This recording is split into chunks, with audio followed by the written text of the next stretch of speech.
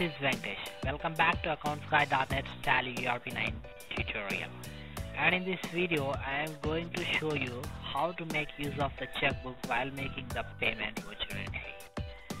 And here I have already configured the checkbook for Axis Bank. Hence, I am making a payment voucher using the Axis Bank ledger. And I have already shown you how to create a checkbook in my earlier videos. And suppose I am making the payment for one of the suppliers, Print Systems. Suppose I am making payment towards the suppliers, 25,000. Here I can see the payments to suppliers. Here I am going to make the payment to only suppliers. Hence I am selecting the range. Tally.ERP 9 will automatically assign the last check leaf which is not yet used by you. Suppose if you provide already used check number 81 check is already been used, hence it will show error message that the checkbook has already been used, and it will not allow you to use that check leaf. Then you need to change the check leaf.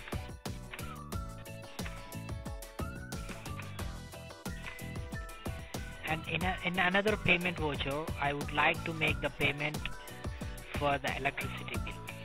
Suppose electricity bill, that is 2,500 rupees.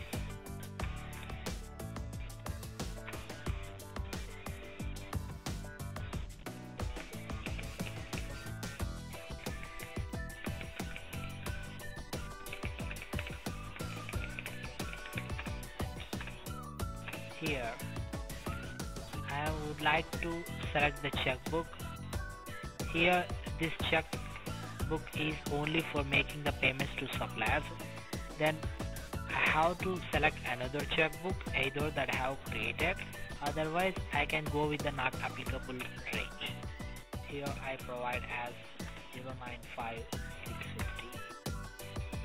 As this check leaf only should be used for the supply purpose, it tells the user that checkbook must be used for the payments to suppliers, and this way the checkbook will help you while making the payment voucher to the particular group of persons and a particular group of payments. And this is how we can use the checkbook while making the payment vouchers, regarding the whether we are going to making the payment to that particular group of persons or particular group of transactions. We can recognize with the help of the checkbook. And thanks for watching this video. Have a nice day. Signing off, your Venkkatesh.